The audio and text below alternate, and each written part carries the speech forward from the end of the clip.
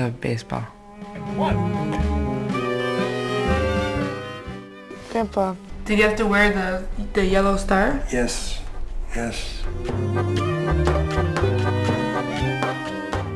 We actually landed in Cuba the end of November. Pearl Harbor was bombed December 7th. And at that point, the United States government closed up all their borders. They didn't allow anybody in or out of the country. So we lived in Cuba for 2 years. So how do you start a cause? My goal is to offer kids in Cuba a chance to play by providing them with gear.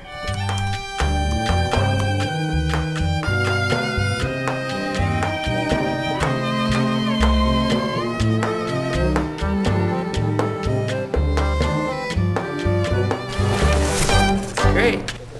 My synagogue, they make every kid who's has a bar mitzvah do a community service project along with it, showing them that they're growing up and in the community. And so I love baseball. I've played it for pretty much my whole life. And I thought, it'd be great to just help some kids out who love baseball too, but they just don't have the resources. Yeah. Like to send these packages to Cuba. It's a country under sanctions by the United States. We don't have open trade with them, just like Iraq.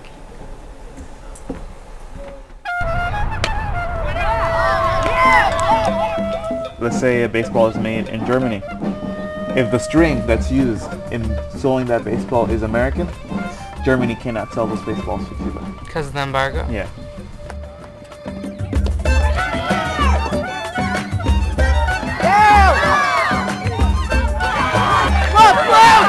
There are two basic ways to get to Cuba, or actually three. One is illegal. The other two are legal. Right. The two legal ways to get to Cuba are with a general license or a specific license, which are issued by the Office of Foreign Assets Control, part of the Department of the Treasury.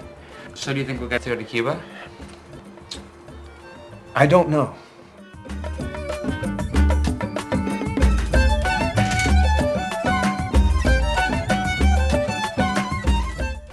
So Dad, when I asked you if you're interested in going, you never really told me whether or not you'd want to come with us.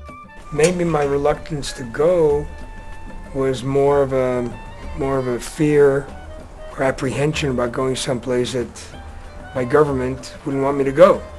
I think it'd be great to go there with you. But, whatever's best for you.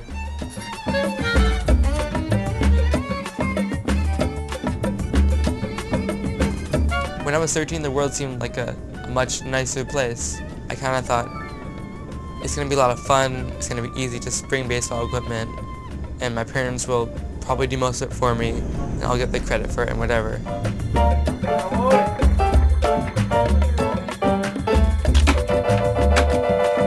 But as I grew up, I kind of understood that it was my responsibility to do this myself, because without finishing it, I wouldn't have really felt like I had grown from the experience.